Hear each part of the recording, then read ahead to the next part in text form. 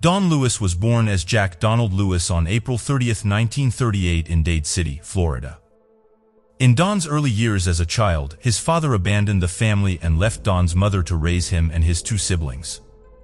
While Don's mother did her best to support her children through freelance gigs as a for-hire seamstress and bread baker, her income wasn't quite enough. Thus, to help aid his mother and take care of the family, Don started working at a young age, forming the foundation to his business ethics.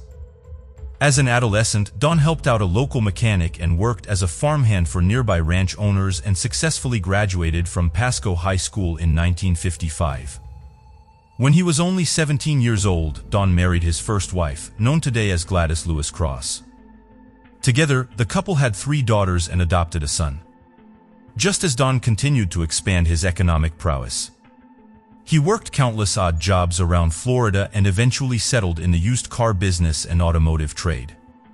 Slowly but surely, Don built his brand scrapping old machines, selling parts and metal resources while simultaneously investing in real estate opportunities. Don would buy parcels of land to develop and resell, sometimes keeping tracts of land for himself for future business ideas. Before long, Don was a self-made millionaire and the prime example of the American dream in action, starting from nothing and forging his own path to success. Friends and associates of Don would say that no one could tell his success just by looking at him. He always dressed like a normal laborer and kept his public life simple. However, he would keep a $500 bill in his pocket at all times, a symbol of his ability to turn anything he touched into profits, a true green thumb. However, Don's personal life wasn't quite so perfect. It was a well-known fact after his first marriage that he was a womanizer and often found mistresses or second girlfriends to take care of, despite having the family back home. One such instance occurred in 1981, when Don met a young woman named Carol Murdoch at the time on Nebraska Avenue in Tampa, Florida. Carol was walking alone at night and crying after struggling with her then-husband, Michael Murdoch. Don asked Carol if she needed a ride, and initially, Carol rejected him. However, Don circled around in his truck anyway, even offering the gun in his passenger seat to Carol to use as protection while he drove, explaining that he needed someone to talk to as well. Carol finally agreed, and after conversing with one another for a while, Carol stayed with him that night and the two fell in love. Of course, this sent shockwaves through Don's family, and tensions arose between him and his then-wife Gladys.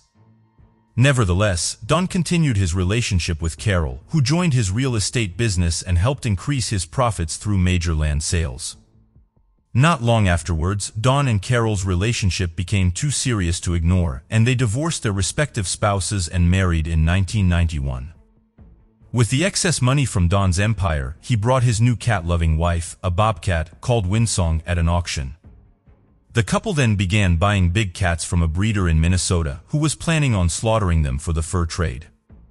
As was perhaps in his nature, Don viewed this as another chance to create a business, and in 1992 founded Wildlife on Easy Street with Carol and what would later become Big Cat Rescue.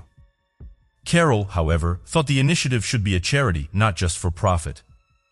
But Don disagreed, and slowly tensions arose between the two. Over the next few years, Don continued developing Wildlife on Easy Streets and started buying more animals.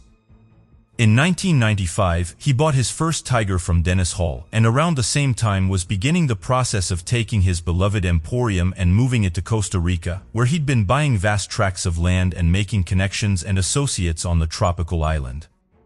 At the same time, others began thinking that Don was using Costa Rica as a means to attract women unbeknownst to Carol, and escaping away with Costa Rican mistresses. This continued to damage the pair's relationship, and soon it fell beyond repair. In early 1997, Don Lewis began preparing for divorce, gathering his assets together and planning for a future away from Carol. Carol claims that at this same time, he began showing early signs of dementia, his short-term memory declining while digging through dumpsters and collecting junk for seemingly no good reason.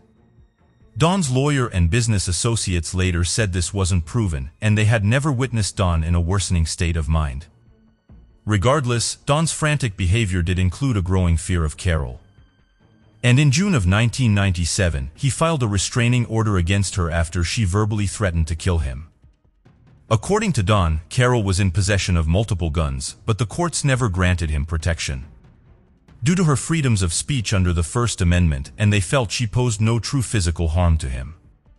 Don was a worried man, and soon his paranoia was proven correct when at the end of that same summer, the threats, confusion, and anxiety gave way to a tragic mystery. Let us now review the timeline of events that led to the disappearance of Don Lewis. In June of 1997, Don Lewis begins exhibiting signs of paranoia, anxiety, and fear. Centering around his then-wife, Carol Lewis, now known as Carol Baskin. He gives his executive assistant at the time, Ann McQueen, an envelope containing a restraining order against Carol to be submitted to the local courts. This document contains unnerving quotes by Don, such as, quote, "This is the second time Carol has gotten angry enough to threaten to kill me. Carol got in a big fuss. She ordered me out the house or she would kill me. She has a .45 revolver and she took my .357 and hid it." Later that June, the Florida courts deny protection from the restraining order, saying Carol is no immediate threat and that the First Amendment, granting free speech, allows her to say such things without consequence. Throughout the summer, Don's erratic behavior continues. He tells his former wife Gladys and a couple of their children to stay away from Carol, that he's done with her and planning to divorce her. He speaks his final words to them, saying Carol is one of the worst people and quite dangerous. Not long after this encounter, Don repeats the same information about his probable divorce to business associate Wendell Williams. Don signals to Wendell that he is putting most of his possessions in a protective state that would allow him to keep most of what he owned and away from a settlement. Sometime in July of 1997, Don gets together with another friend, Mike McCarthy, and tells him that he feels his life is in danger. As July turns to August, Don informs his lawyer, Joseph Fritz, he's in search of another small passenger plane to add to his collection of planes. He finds one he likes, but the aircraft needs work to be able to fly for longer durations of time. At some point during the first 2.5 weeks of that same August, Don has a conversation with his longtime handyman of 15 years, Kenny Farr, while they build a new complex cage for the big cats. Don remarks that he has vague plans of some sort. Plans he never fully explains to Kenny, but is intent on carrying out. At the end of their talk, Don says, quote, "If I can pull this off, it will have been the slickest thing I've ever done in my life." Before Kenny can ask for clarity, Don leaves to attend a phone call and never finishes his thoughts. It would be the last thing Don ever says to Kenny. On Friday, August 15th, Don's assistant Ann McQueen calls Don regarding paperwork for cars he's preparing to take down to Costa Rica. Despite multiple attempts to reach him by phone, Ann isn't able to make contact. Ann continues calling throughout that weekend, but she still has no luck. In the evening of August 17th, Don prepares to drive down to Miami and then travel on to Costa Rica. He tells Carol he needs a truck made available for travel by his handyman Kenny, but it's unknown if he ever secures one. That night and into the early morning hours of August 18th, Carol makes her own plans to do chores and run errands for the Big Cat Resort. At around 3 a.m., Carol goes to a shop called Albertsons to buy milk byproduct for the cats. Her car breaks down, but she's saved by her brother, a local sheriff's deputy, who gives her a ride back to her home. Just a few hours later, a little prior to 6 a.m. on August 18, 1997, Don Lewis leaves his house to make an early delivery of real estate paperwork to his lawyer's main office and then to travel to Miami and ultimately Costa Rica. This would be the last confirmed sighting of Jack Donald Lewis. Nearly 36 hours pass by and no one hears from Don. And calls Carol with real concern and suggests they get the authorities involved. Carol agrees, and at about 1:30 p.m. on August 19th, she telephones law enforcement to officially report Don Lewis as a missing person. In the first 24 hours after the missing persons report is filed, police and a few volunteers combed Don's entire 40-acre property in Tampa, Florida, including the wildlife on Easy Street Resort. Despite a thorough search, including aerial support, detectives find no clues or anything to suggest they should continue digging at Don's residence. On August 20th, the Hillsborough County Sheriff's Office discovers Don's personal van, a 1989 Dodge Ram, parked and abandoned at the Pilot Country Airport in Spring Hill, Florida, about 40 miles away from Don's last appearance at his animal sanctuary. Besides the keys to the van and a briefcase full of insignificant documents, nothing of note is found inside the vehicle, and the trail of clues is frozen once again. Over the next 4 to 5 days, detectives traveled down to Costa Rica to progress the manhunt. While investigating every nook and cranny possible, law enforcement discovers Don had been engaged in extramarital affairs whilst in Costa Rica. They interview possible connections to Don and those who knew of the businessman, but still find zero leads. The only thing remarkable that investigators learn is that 2 of Don's exotic animals, a pair of ocelots, were shipped out just before Don disappeared. Where they went is still unknown. Initial reports, once Don's disappearance reaches national headlines, date that they believe Don probably walked away on his own. But as time goes on, both the media and investigators start thinking something more sinister is at play. A few days after the 1-year anniversary of Don's vanishing on August 23, 1998, Carol refuses to take a polygraph test or allow investigators to carry out an intensive search of her wildlife sanctuary or the meat freezers, citing legal advice from her attorney. Later in 1998, Don Lewis's ex-wife Gladys and their daughters publicly accused Carol of being responsible for Don's fate and discarding the body via the exotic animals they own. This is heavily refuted by Carol. In August 2002, on the 5-year and 1-day mark since he first disappeared, Don is declared legally dead by Carol and his wills are put solely in her possession due to the specific verbiage used in his documents. 9 years later in 2011, Carol is asked one more time by investigators to undergo a polygraph test. Once again, she refuses this request. Over the next decade, countless conspiracies and folk tales are created by curious bystanders of the case and by those with ties to Don, his ex-wife Carol, and their big cat business. However, John Mariscano, the lead homicide detective and spokesman of the investigation for Hillsborough County Sheriff, has shot down any and all gossip. In April of 2020, stating that authorities have no prime suspects, no leads, and still no updates regarding the disappearance of Don Lewis, a case just as cold as it had been in that early August morning, 23 years before. Not a lot of physical evidence remains in the Don Lewis disappearance. And without a final phone call recording left over or CCTV footage capturing Don's penultimate movements, there's not much to run with. However, one discovery does provide us at least a hint of what happened to Don before he vanished, even if it does bring more confusion than clarity. The day after Don was reported missing, investigators discovered his 1989 Dodge Ram van, discarded at the Pilot Country Airport in Spring Hill, Florida. The airport was about 40 miles, give or take, from Don's personal residence and initially thought to be where he flew out of that August morning. The troubling thing was that almost nothing was left behind in the van, and the things that were did not preclude a self-made decision to escape. Inside were the van's keys and Don's briefcase full of random papers. Unfortunately, the police did not impound the vehicle right away, leaving it abandoned in that parking lot, allowing for possible tampering and for critical physical evidence to be removed if there was something hidden on the atomic level. When the police did analyze the forensics, they found nothing but normal traces of Don and a second pair of fingerprints belonging to an auto mechanic, Dale Lively. When law enforcement interviewed Dale, he gave proof of a perfectly innocent explanation, stating a few days before the disappearance, Don had swung by the shop and asked Dale to work on the van. During their interaction, Don also asked Dale to come with him to Costa Rica to help on his land, further indicating that Don was fully committed to a southward trip. Dale declined, and the van situation became just another dead end in a case full of questions without answers. Many people associated with the case believe the van is a sign that Don was kidnapped and not a sign that he left on his own accord. Detectives agree, thinking the van was planted at the airport either to simply get rid of it or to make investigators think it was Don's final stop. Regardless, the amount of time it took authorities to analyze the insides of the van for forensics creates a massive what-if in the search for Don. And it is sadly the biggest clue they've received to date. One which may have been regrettably squandered.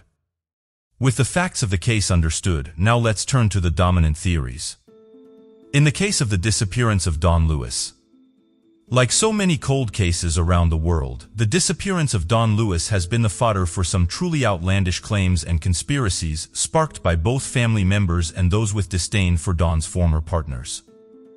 Sadly, these brash and borderline barbaric theories have been glamorized and focused on by one particular documentary series and its ensuing publicity.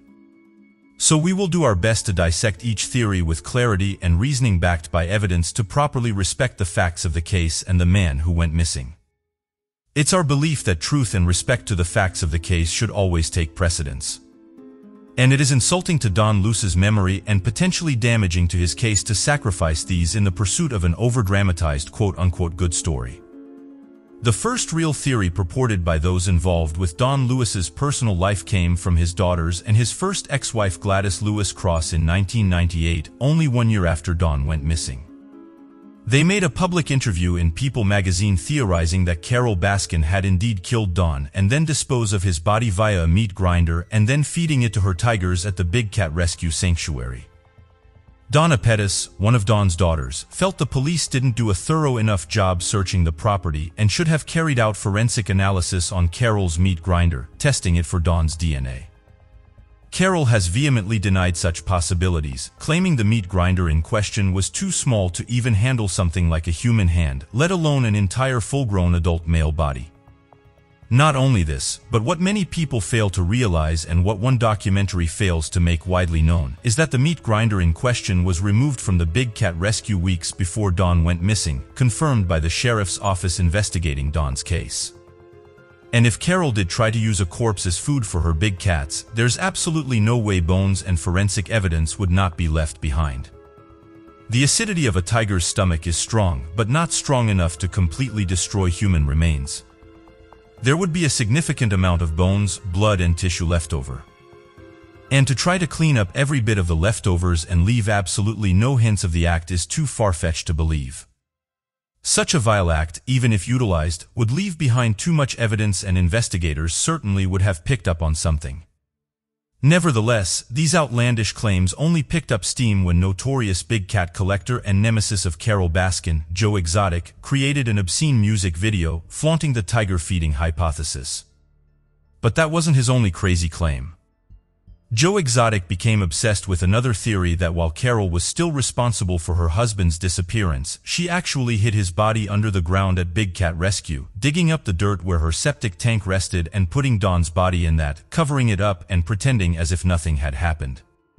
Joe made many public pleas for investigators to excavate the earth around the property and check the septic tank. And this idea spread around his own exotic zoo where employees began believing that same conclusion.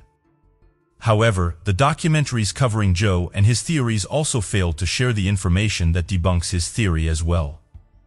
The septic tank in question, in a similar vein to the meat grinder, was not installed on the Big Cat Rescue Sanctuary until multiple years after Don went missing. If Don was buried somewhere on the property, it was nowhere near the septic tank. In addition, it makes little sense for Carol to bury Don on her own property, where future digs and construction work will almost assuredly take place and risk discovery. Now, all this being said, to completely remove Carol Baskin as a suspect would be premature. While she has consistently denied any involvement, there are pieces to her past that might suggest a motive or at least further consideration. The major piece of the case that might preclude motivation for Carol is Don's promiscuity and overall stance on the wildlife projects he and Carol had created. It is well known that Don saw the tigers and various big cats as nothing more than a business and thought of it as a means to make money rather than any real charity. While they were initially together in that viewpoint, Carol eventually wanted the sanctuary to be exactly that, a place where rescued cats could live approved by fellow activists, saving them from immoral breeding and cub abuse. This requires a lot of money. And Carol had Don to fall back on. Son in Don's inner circle said he hated losing his money to her spending and that being a millionaire married to someone without much money is a treacherous combination. But we mustn't pretend that Don was perfect either. He was also involved in various extramarital affairs, having multiple girlfriends despite his marriage to Carol, including a secret mistress down in Costa Rica. With a clashing philosophy and a dying marriage, Carol may have sought to end what was becoming a toxic situation. In fact, pages from her personal diaries exposed by various sources found entries written by Carol stating things such as, quote, not to mention her verbal threats. Eventually, her wish was granted, and most suspiciously of all, Carol Baskin did end up the biggest beneficiary of Don's vanishing. Not long after he went missing, Carol cut off all the utilities to Don's office, took out his wills and powers of attorney, and held on to them until the very first date she was allowed to declare him legally dead, the 5-year and 1-day anniversary of his disappearance. Even stranger was that when the powers of attorney were read, lawyers found that a special clause had been written granting Carol head of Don's estate, not after his death, but specifically after his disappearance. Multiple lawyers have said this is an irregular clause for such legal documents, as people rarely expect to disappear. Not only that, but Carol ended up inheriting 90% of Don's worth, leaving just 10% behind for Don's former family. Now, it should be stated that Don had instructed Carol to leave them with 0%, but she decided to help them regardless, citing their blood relationship to Don as meaningful. Does the strange disappearance clause in Don's will, combined with his infidelity and strict business-minded pursuits, make Carol the killer? No, but it does raise suspicion in her motivations, as millions of dollars were at stake to keep her dream of saving big cats alive. Some have pointed out that just because she had Don legally declared dead the first day possible doesn't mean she was the mastermind either. And they have a point. Wouldn't it be ridiculously obvious to carry out such a suspicious legal action? If Carol was indeed at fault, drawing attention to the matter wouldn't be her priority. It's also possible that she wasn't the killer, but rather had blood on her hands, arranging for someone else to handle Don. It is undoubtedly deeply suspicious. There are many people afraid of Carol, including Don himself, but fear, circumstantial evidence, and speculation unfortunately does not mean the party is guilty without physical evidence. Of course, Carol Baskin isn't the only one subject to theories of involvement. In fact, many people wonder if Don wasn't involved with anything malicious or any third party at all, but rather left on his own accord or died trying to do so. With his vast resources and millions of dollars, Don certainly had the capital necessary to pull off a stunt and escape his previous life. Perhaps he was done with the big cat operation and the hassle of dealing with such a consuming business. Perhaps his affairs with women were catching up with him and he wanted to start over, or perhaps he was truly fearful of Carol and set up his estate so she would profit over his disappearance while he got to start over on the far side of the world. These theorists believe Don faked a kidnapping, fully intending to fly out of Miami that August morning and never return. He could have put his van in a different airport parking lot to throw police off his trail, hopped on another flight, and vanished in the blink of an eye. It's not out of the realm of possibility that Don had money outside of his known estate or was saving up for this exact scenario. Don was full of secrets and constantly plotting his next move, preparing for the future are better than most. In fact, Don's personal handyman, Kenny Farr, told reporters he knew Don would bury money and gold bars around his various properties and was probably worth around $20 million, $15 million more than his lawyers thought. Remember that Kenny was the person Don told, quote, "If I can pull this off, it will be the slickest thing I've ever done in my life." Could it have been a great escape plan? Many think it to be possible. But not Kenny. He doesn't understand why Don would leave a van at an airport at all, even if it wasn't the right one. It would be too big a clue that Don was running away and make it much harder to become invisible. Both Don's lawyer, Joseph Fritz, and lead investigator of Hillsborough County Sheriff's Office, John Marcicano, agree, saying Don was more likely to have been killed. The other arguments that Don left on his own will, but perished unexpectedly, is also heavily gossiped. Some followers of the case, including Carol Baskin herself, think that Don may have got into one of his planes to fly to Costa Rica, but crashed somewhere in the ocean. There is, however, a lot of evidence to suggest this is false. Detective Marcicano points to the lack of flight records going to Costa Rica that day, and the lack of crash reports in the area for the same timeline. Theorists then report that Don was a known illegal flyer, having lost his pilot's license, but choosing to fly anyway, operating his planes low and under radar detection. Yet again, Detective Marcicano refutes these claims, saying every plane Don owned was far too small to make the trip to Costa Rica in one go. If Don did get in a plane and attempt to travel south, it would have been desperate and unsafe, possibly hinting at a deteriorating state of mind that some have claimed that Don was suffering from before he disappeared. As previously noted, Dawn was experiencing symptoms of onset dementia and may have been overcome with fatigue, paranoia, or a combination of the two. This would explain his ramblings to his friends about being in fear for his life and constantly looking over his shoulder, conspiring against his then-wife, Carol. The problem with this theory, though, is that if Dawn was truly dealing with memory loss and dementia, he would not be able to successfully vanish without a trace so easily. If his mental faculties were becoming compromised, surely he would have made a mistake somewhere. Plus, a lot of close associates to Dawn don't believe the dementia stories anyway, saying he was of sound mind and honestly genuinely terrified for his life. So if it doesn't appear that Carol killed Dawn and it wasn't Dawn who left by choice, who was responsible for his disappearance? A few people think Joe Exotic was actually the one to blame, wondering if he may have taken Dawn out to spite Carol and derail the future of wildlife on Easy Street, claiming the validity in such a conspiracy, knowing John was guilty of other plots against Carol's life. However, it should be noted that Joe and Carol's bitter rivalry did not exist in 1997, and no such evidence supports this idea. A few others point to militant animal rights activists, or think that Dawn had connections to drug lords in South America that wanted him dead. Regardless, the fact of the matter is the police have no hard evidence and have no prime suspects in their sights. Anyone could be at fault. And that's what makes Dawn Lewis's disappearance all the more tragic. Tara Calico was born February 28, 1969 to parents David and Patty Calico in New Mexico, the land of enchantment in an ordinary world. Tara was an adventurous young girl and grew up exploring the great outdoors, joined by her siblings and friends around the area.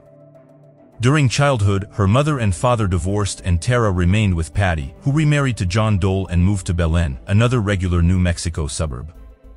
Belen is the primary seat of Valencia County, New Mexico, taking its name from the Spanish translation of Bethlehem, the legendary biblical town. It's the transportation hub of the greater Valencia area and primarily a Catholic and Christian demographic. When the Dole family moved to Belen, it seemed like the quintessential place to raise Tara and her siblings, Michelle and Chris. It was perfectly quaint without a controversy or worry in the world. It's a place described as, quote, small-town America, where everyone knows everyone, everyone looks after everyone, and no one is outside the realms of safety. Its main economic turnstile was ranching, and it offered many recreational possibilities across its welcoming landscape. This meant it was the perfect place for Tara to engage in her exploratory tendencies, free from the fear of sinister consequences. As Tara entered adolescence and young adulthood, she became a beloved member of her high school class by schoolmates and close friends alike. They described her as an athletic, yet highly intelligent individual with an innate kindness not often seen from children her age.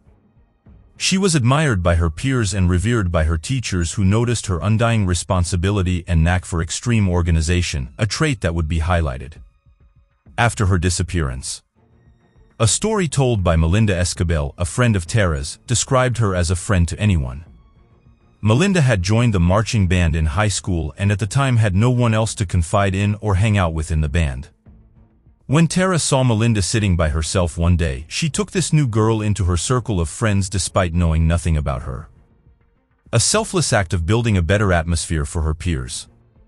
And a memory that stuck with Melinda well after the fact. After high school concluded, Tara decided to attend college and study psychology, a subject that always fascinated her. She chose the University of New Mexico Valencia branch, which also happened to be Melinda's school of choice as well. The two would see each other frequently and often spoke during moments of freedom. It was around this time that Tara also started dating former high school classmates, Jack Cole, a captain of their football team and well-liked student athlete. The two met at a social event with mutual friends after they graduated and started a relationship soon after. They always talked about traveling the states and country together and often stayed active while dating. This was the preferred lifestyle for Tara, who was a religious biker and outdoor enthusiast. And sadly, it was the first domino to a fateful collapse when on September 20, 1988, Belen, New Mexico would forever be transformed from the idyllic American community to a dark spot of mystery, tragedy, and controversy. In the early waking hours of Tuesday morning, September 20th, 1988, at around 9 a.m., Tara Calico wakes up and sets out her clothes and school books on her bed. She preps to leave her Belen, New Mexico home to ride her bicycle along New Mexico State Road 47. A daily routine frequented by Calico and her mother, Patty. At this point, however, Patty has quit riding with her daughter after getting the feeling a motorist was stalking her during their trek. She urges Tara to ride with mace hidden on her person, but Tara rejects the idea. Sometime after 9:15 a.m., Tara asks Patty to come pick her up along the highway if she hasn't returned by noon.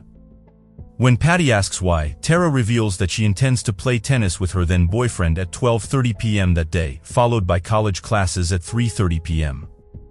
At about 9:30 a.m., Tara leaves her house on her mother's bicycle, a 10-speed pink Huffy brand due to her own bike having a flat tire. The neon bike also came with yellow control cables and sidewalls, very distinguishable characteristics. This would be Tara Calico's last confirmed contact with her friends or family. Over the next 2 hours, between 9:30 a.m. and 11:15 a.m., Tara bikes approximately 17 miles to the Southern Railroad tracks outside of town, her usual route. The ride is assumedly normal without hassle, and she turns around to start the ride home so she can get ready for her tennis date. At around 11:30 a.m., Tara is seen on the pink bicycle riding northbound towards her home by two unidentified ranch hands along State Route 47. Nearly 15 minutes later at 11:45 a.m., three men drive southbound on the other lane of the 47. They are driving home from a hunting excursion and pass by Tara on her bicycle. However, they notice something very eerie as a white pickup truck tails her very closely. They note Tara is listening to music on her Walkman with headphones and seems ignorant to the pursuant truck behind her. Not long after the second sighting, another driver in the south lane passes Tara and also witnesses the white truck tailing her, just under 5 miles away from the Rio communities. This driver claims he noticed the ominous truck contained multiple occupants and not just a solo driver. This is the last confirmed sighting of Tara Calico. 5 minutes past noon, Patty Duell stays true to her word and sets out to pick up Tara per her daughter's request. She drives up and down the railroad tracks both ways along Route 47, but makes no sighting of her daughter or the pink bike. Patty even calls a nearby hospital to check and see if Tara had an accident and was admitted, but no one matching her description is accounted for. Patty then rounds up a few of Tara's friends to help search, but not a trace is found. They finally give in and call the Valencia County Sheriff's Office, where a police search party begins. The following day, on September 21st, the search team discovers a set of bicycle tracks on the west side of Route 47, 4 miles from the Rio communities and even closer to Tara's last sighting. The bike tracks veer from the side of the road onto a soft shoulder and towards a location about 100 yards away from the highway. This new location has actual tire tracks as well as a fresh oil slick. From here, police find a trail of footprints that leads them to their biggest find in the case thus far. Tara's cassette tapes of the rock band Boston, the broken front plastic window piece to the Walkman device, and empty beer cans strewn about. Between September 21st and the 23rd, law enforcement doubles their search efforts around State Route 47. On Saturday, September 24th, investigators find the remaining pieces. Tara's broken Walkman around the entrance of John F. Kennedy Campground at the base of the Manzano Mountains. The area is remote, unpopulated, and only 20 miles away from the initial discovery. Throughout that same weekend, the Ventura County Sheriff's Office dispatches more than 300 air and land searchers to patrol the river and Manzo Mountains, but find nothing out of the ordinary and retreat on Tuesday, September 27th. In the following days and weeks, authorities seek out any and all witnesses to Tara's final bike ride on the 20th. They find 7 people who claim to have seen Tara, 5 of which also claim to have seen the white pickup truck following her. 4 of these individuals are even hypnotized in an attempt to pull more details, but nothing concrete is learned. Law enforcement also eliminates possible evidence such as a biking water bottle found in a nearby yard, a patch of uneven dirt alongside Route 47, a connection to the September 1985 disappearance of Deborah Lansdell, and 3 men who were found drinking beer in the back of a pickup truck soon after Tara's vanishing. Their alibis: the beer they were drinking was Budweiser, and the empty beer cans found near Tara's broken Walkman were Old Milwaukee. 1 month later, on October 25th, lead investigator, Sheriff Lawrence Romero, tells the public their main suspects are believed to be two males, based on the report that the white pickup truck was seen with two men inside.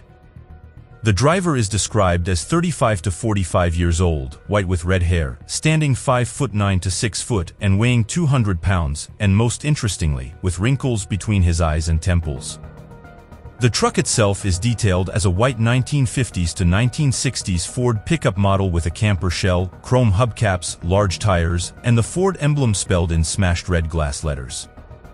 Its license plate starts with WBY or WBZ and ends in the number 6. Again, weeks go by and hundreds of calls and hotline tips pour in regarding the suspect and the vehicle announcement made by police, leading to a few interviews. But no arrests are made and the case begins to grow cold. On June 15, 1989, an unnamed woman in Port St. Joe, Florida, comes to police with a Polaroid photograph she found in the parking lot of a convenience store. The picture displays a young female adult and a young boy duct-taped at the mouth and bound at the wrists, laying in the back of a van. This Polaroid is broadcast across the country. And relatives of Patty Dole call her to inform her that the girl in the disturbing photograph bears a striking resemblance to Tara. Patty flies to Florida to take a closer look and agrees that the woman in the shot looks like her daughter. Over the next year, 2 more photographs are submitted to authorities that show a young female bound and gagged in a similar fashion, but feature a different woman than the one in the original Port St. Joe photograph. While all 3 are believed to potentially involve Tara Calico, none have ever been confirmed to contain her image, and their status is left up to debate among government agencies and amateur sleuths alike. Decades pass, and Tara Calico's disappearance remains unsolved. Despite endless searches around New Mexico by countless investigators and private contractors, little evidence is ever uncovered surrounding the case. In September of 2008, 20 years after the fateful morning, the then sheriff of Ventura County, Rene Rivera, comes out with a statement alleging he knew who kidnapped and killed Tara. But without any incriminating evidence or bodies to exhume, the conclusion could only remain a theory. His wasn't the only hypothesis circulating the news. And as his peculiar confession wears down on the followers of the case, so does the coverage of Tara's mystery. In 2013, a task force was created, different federal and local agents to reopen the investigation. But over 7 years later, and nothing new has surfaced regarding Tara Calico or her mother's pink neon Huffy bike. When people familiar with the Tara Calico disappearance think of her cold case, the first image that pops into their head is the suspicious Polaroid photograph found by a woman at the Port St. Joe's convenience store in June of 1989. As previously mentioned, the picture appears to show a young woman and a little boy held against their will, trapped in the back of a van without an identity or story. After the woman turned the Polaroid into the police, she mentioned that the parking spot where it had been found was actually occupied by a white Toyota van when she arrived at the store, leaving seconds before her return to the parking lot. The woman was able to catch a quick glimpse of the driver and stated he was middle-aged and mustached, probably in his late 30s. Immediately, the suspicions of the photo began to click. The white van could easily be the van that houses the bound woman and child from the image. Could this van be the source? Could the driver be the kidnapper? Or could this all be a prank? The woman, authorities, and local newscasters didn't think so. They started investigating right away and sent the Polaroid to a current affair where it was nationally televised. Now here comes the connection to Tara Calico. Friends of the Dole family watched a current affair and felt that the Port St. Joe picture's female subject bore a striking resemblance to Tara. They telephoned Patty and John, who didn't hesitate to study the picture themselves. Patty slowly but surely came to understand that the lady in the photo was her daughter. The biggest clue? She stated Tara had been in a car accident as a girl and battled a leg injury that left her with a scar along her thigh and pointed to a discolored streak along the bound woman's thigh in the Polaroid. Not only that, but if one looks closer at the image, one can make out a book sitting next to the woman. The book in question was My Sweet Audrina by V.C. Andrews. Coincidentally, or maybe not, one of Tara Calico's favorite books by one of her favorite authors. Investigators on Tara's case agreed that there were enough similarities to warrant professional analysis, and multiple agencies took a closer look. However, out of 3 detailed inspections, the results were inconclusive. Scotland Yard said the bound woman was Tara, the Los Alamos National Laboratory said it wasn't Tara, and the FBI could not make an official conclusion. The naysayers had plenty of their own physical traits to emphasize. First and foremost, the bound woman's facial features didn't quite match Tara's. Their eyebrows are of distinctly different shapes, as well as their overall draw lines. That being said, we must consider the drastic changes in settings. The Polaroid could not have been taken any sooner than May of 1989, as that specific stock of film hadn't been produced and released until spring of that year. Thus, the photo must be depicting Tara at least 7 months after her disappearance and alleged kidnapping. A lot of physical change can happen in that time span, including weight loss that affects the jawline and a lack of hygiene and eyebrow maintenance. But perhaps more importantly, the Polaroid scenario would include months of being lodged in a tight space. Months of anxiety, months of stress. Of course, there will be noticeable differences to studio-lit makeup and style portraits most used to compare Tara to the bound woman. These are arguments to both sides of the equation, but ultimately, there is too little information in the Polaroid to make an affirmation regarding Tara. Of course, there is an entirely separate mystery in the Port St. Joe photograph as well. The little boy laying next to the bound woman deserves equal attention. When the Polaroid first made waves around Belen, New Mexico, and the state in general, many people wondered if the male subject was Michael Henley, a young boy who went missing 5 months before Tara in April of 1988. He too disappeared in New Mexico during a hunting trip with his father. He had wandered away from the campsite one day and vanished, with searching crews unable to find a shred of evidence. While he had no personal relationship with Tara or the Dole family, his physical characteristics also matched the bound boy, and relatives of the Henley family agreed it was probably him.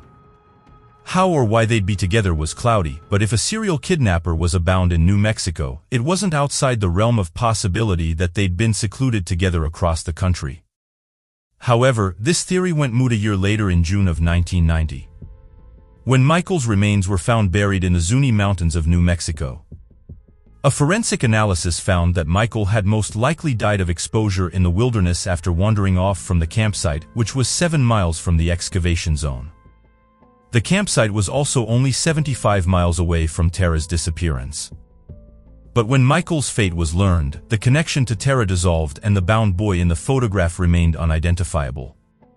Just another, unexplainable story associated with the strangers in the mysterious Port St. Joe Polaroid. While the Polaroid controversy spawned thousands of theories on its own, none were weighed as more probable as the one that surfaced in 2008 by law enforcement themselves. After years of stale leads and a spiraling investigation, the then Valencia County Sheriff, René Rivera, said he actually knew what happened to Tara that September morning. In 1988, the Valencia County News Bulletin reported on the 19th anniversary of the disappearance that Rivera, quote, received information over the years that 2 men who were teenagers at the time of Tara's disappearance found her riding her bike on the rural road that day and had help afterwards disposing of her body. He continued detailing his theory through a play-by-play of the morning itself that the 2 men were taunting Tara in the back of a pickup truck. Hit her bike, causing her to lose control and fall, kidnapped her, and then killed her when she threatened to contact authorities out of panic. Rivera went on to say that the reason he couldn't act on the tips or arrest those responsible was because there was no concrete evidence to convict, specifically Tara's body or place of burial. However, he did believe that it was likely still in Valencia County and most likely in the general area of those railroad tracks. Rivera wouldn't even release the names he had in relation to the theory, making many citizens, including stepfather John Dole, curious why he would make the claim in the first place. Rivera countered and said that he made the announcement in hopes it would persuade the perpetrators or anyone with information about Tara's resting place to come forward and bring legal closure to the Calico and Dole families. Yet, no matter how much the sheriff pleaded, no one came forward. And his desperate conclusion ended up causing more pain than it relieved. With this in mind, Sheriff Rivera's theory does match a recorded incident left behind in Tara Calico's case documents, now available in the public record. Inside of the document, a section contains an interview with Henry Brown, New Mexico citizen who was since perished due to failing health. The interview, which some label as more of a confession, is held by Sheriff Deputy Frank Mithala, who was specifically requested by Brown when he was asked to come in and share his side of the Tara Calico story. Frustratingly, there is no date connected to this event, but it is believed to have taken place years after the disappearance. In the interview, Brown recounts his times hanging around fellow Valencia County teenagers, led by troublemaker Lawrence Romero Jr., the son of the old sheriff. Lawrence Romero Sr. He said Lawrence Jr. was a drug peddler and interested in dating Tara Calico, but was never considered because, according to Brown, Tara was dating a man by the name of Jeff Abhida. Brown continued, recalling that he was at a party attended by Lawrence Jr. and his other mischievous friends in the basement underneath Lawrence Jr.'s trailer, and that Lawrence told him he and the guys had hit Tara on her bike with their truck, raped her, and murdered her. Lawrence Jr. informed Brown that they had originally just tossed the body in some nearby bushes, but became paranoid in light of the police searches and transferred her body to the makeshift trailer basement and later to a nondescript pond. Funnily enough, Henry Brown was not the only person to tell this story to authorities. Another man named Donald Dutcher also informed police in 2013 that a suspect had confessed their heinous crime to him. But he didn't have an exact location on the body either. Coincidental or not, neither Brown nor Dutcher's stories could be confirmed by Lawrence Jr. or his friends themselves because they had all in fact died by the time of the interviews. Lawrence died of a self-inflicted gunshot wound, and conspirators claimed there was a suicide note with a confession to Tara's murder. But if it did exist, Rivera never entered it into evidence. Another questionable decision. The case documents also fail to mention reliable sources of the names of the other criminals, but Belen residents and others with knowledge of the case confirm that the legitimate suspects did indeed die before they were able to be called forward. So the question remains, if this theory holds serious weight, is it truly a lack of physical evidence keeping police from taking it to the prosecutor's office, or is there a cover-up in play by the Valencia County Sheriff Office?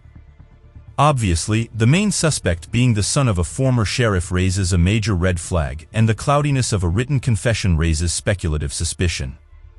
But it goes without saying, the two separate interviews with the same story have to be considered legitimate. It's a shame the suspects themselves are no longer with us, and the amount of time that has passed since Tara's disappearance does not bode well for an unknown accomplice to randomly come forward and share further details. But it does match multiple witness testimonies regarding Rough Riders in a pickup truck tailing Tara during her bike rides. Certain details are clunky, such as the information that Tara was seeing a man named Jeff and not Jack Cole, a drug dealer nonetheless, and the last person on earth any of her friends could see her dating. But the theory does give a thorough reasoning why Tara's body was never recovered. Being hidden amongst the vast New Mexico wilderness and ignored by those with the ability to recover her. This is a truly dastardly act of injustice and corruption if true. Of course, there are plenty of other hypotheses surrounding Tara Calico. Like any prominent missing persons case broadcast on national networks, plenty of possible sightings came into law enforcement and television networks. Regular people claiming they've seen Tara with suspicious individuals or walking freely among the streets. However, most of these sightings came in Florida after the Polaroid mishap, most likely the results of phenomenon bias. People were much more willing to believe they had seen Tara after thinking she was held hostage somewhere in the Sunshine State, a combination of wanting a solution to be born of a possibility and to play the hero in an unsolvable mystery. They thought Tara may have fled on her own, explaining the added vanishing of her bike and the breadcrumb trail to nowhere made up by her broken Walkman. Yet the theory made no sense when considering her healthy home life, relationships, and drive to finish school. There were absolutely no warning signs of abandonment, and Tara had plans in place to make sure she wouldn't get lost, a far cry from a scheme to dissolve into the faraway world. Another prominent theory put Tara's fate in the hands of an elaborate kidnapper, a serial criminal with a twisted mind and a knack for public attention. This idea was born not just from the one Polaroid found in Port St. Joe's, but from a series of photos found by outsiders and received by Florida police. In addition to the first picture, another Polaroid image was discovered at a construction site in California, depicting a young woman gagged and seemingly under distress. The picture was up close and blurry, but the woman once again bore a few similarities to Tara, and the fabric in the background could have been a match to a fabric seen in the Port St. Joe's Polaroid. The third image came from an unconfirmed location, but depicted a woman tied to an Amtrak sitting next to a male figure laughing. This female showed even fewer comparisons to Tara, and the entire situation was widely believed to be staged and never seriously considered by investigators. In a strange twist, 20 years after the Polaroids were found, another set of printed pictures entered the case. Chief David Barnes of Port St. Joe's Police Department received 2 envelopes, postmarked June 10 and August 10, 2009, from Albuquerque, New Mexico. The first envelope contained a photograph of a brown-haired boy with a black, sharp-drawn band of tape over his mouth. The second envelope contains the original, unaltered photo of the same boy. Then, 2 days later on August 12, Port St. Joe newspaper, the Star received a third envelope. Again, postmarked August 10 in Albuquerque, it contained another photo of a boy with more black sharp drawn over his mouth. It's unknown if the boys were the same person in each mailing, but investigators initially wondered if they were somehow connected to Tara Calico's case due to the same locations, matching her profile. Unfortunately, there were no letters in the envelopes containing identities or any clues at all. But perhaps strangest of all, these envelopes were obtained the same time a self-proclaimed psychic was calling into Port St. Joe PD, talking about dreams she had of Tara dying and being buried in California after running away. She also mentioned she met a girl at a strip club who claimed to be Tara. But that girl was located and mistakenly identified. Conspiracy theorists think that both incidents are connected, that either the psychic caller was also the person sending in the envelopes as a means to find attention or the work of a serial kidnapper playing a Zodiac killer-level prank on local authorities and news stations. They believe Tara was kidnapped and driven around the county in the back of a van, and that she was the girl in at least the Port St. Joe photograph and possibly the girl in the other Polaroids as well. Could the psychic have been a legitimate suspect? Multiple agencies ruled them out, calling it a hoax, but many have their doubts, pointing at the piling circumstantial evidence to be more than a mere coincidence. I believe that everyone on Earth has the potential to do wonderful things. But there are undoubtedly those who exemplify the absolute brightest version of humanity, who go out of their way to bring peace to others, to bring a smile to the faces of everyone they meet, seemingly without any effort. People who look after their friends and families and even strangers before themselves, who know that the only way to push us forward as a society is to surround ourselves with happiness, selflessness, and charity, people who were quick to encourage, slow to judge, and effervescently authentic, everyday heroes. Elizabeth Barraza was one of these people, a shining star and great influence on all she met. A child of the 1990s and native of Southeast Texas, Elizabeth, called Liz by all who knew her, grew up infatuated with fantasy, storytelling, and pop culture. Her love of imagination and specifically science fiction fandom was nurtured by her father, Robert Jr. She was particularly fond of Star Wars, growing up with the movies and later exploring the rich worlds provided in television series, comic books, and novels. If there weren't any new expanded universe books to pick up, Liz would turn to her other escapist entertainment, Harry Potter. Liz was a self-described Potterhead, an expert in all things witchcraft and wizardry. She was first in line to grab a copy of every new release and, like Star Wars, spent endless hours of childhood wrapped up in the comfort and confines of their creativity. Her own imagination molded by the adventures she was so absorbed with. Alongside her love of the premier pop culture lexicon, Liz also discovered a strong skill set in arts and crafts. She was a meticulous costumer, able to construct complex designs and outfits matching her favorite movie and comic book characters. As she grew older, she discovered there was an entire community of hundreds of thousands of fellow costume fanatics and creatives. This turned Liz onto comic conferences around the United States, where fans would come together dressed head to toe in homemade costumes and show off their intricate creations, a hobby known as cosplaying. It was through cosplaying and a love of Star Wars that Liz became quite close to Sergio Barraza, a fellow Texas native and entranced by the escapist pastime himself. In the winter of 2014, the pair got married and combined their love of Star Wars and cosplaying together. The newlywed couple would travel to various Comic-Cons around their home state and America at large, showcasing Liz's expert crafting capabilities. When they weren't dressing up for comic conventions, Liz and Sergio were taking part in the 501st Legion, a world-renowned group of the biggest Star Wars fans who dress up in screen-accurate replicas of Star Wars' most notorious villains and their costumes. This wasn't just any old hobby, however. The 501st Legion consists of over 14,000 volunteers who use their costumes and cosplaying skills to attend charities and hospitals, visiting sick children and adults alike, raising money for research efforts, medical fundraisers, and the fight against countless diseases. These charitable contributions were a linchpin in Liz's vision for her life. She went above and beyond to attend these visitations and events, bringing joy to so many people whose very lives were in jeopardy. And most importantly, Liz didn't think twice. It was just her nature to give hope to those who needed it. Through their 5 years together, Liz and Sergio were an immeasurably happy couple. Their tireless work ethic at both their jobs and their recreation did not push them apart, but drew them closer together. To celebrate their 5-year anniversary, Liz planned a magical vacation to Orlando, Florida, where Universal Studios awaited them. The couple was excited to visit the new immersive Harry Potter attractions, and Liz prepared specially homemade costumes for the pair to wear during their travels. To make things easier on their finances and enjoy the upcoming anniversary without a worry, Sergio and Liz got together some old things from around their house to sell at a garage sale. However, things swiftly took a tragic turn when this innocent attempt to make ends meet resulted in a terrifying murder. Let's now turn to a timeline of events that led to the unsolved murder of Liz Sperazza. It's just after New Year's Day in the year of 2019. Liz and Sergio Barraza celebrate another year of love and success together and prep for their upcoming 5th-year anniversary. The two plot out the perfect celebration, deciding that the new Harry Potter fantasy attractions at Universal Studios Florida would be their dream locale.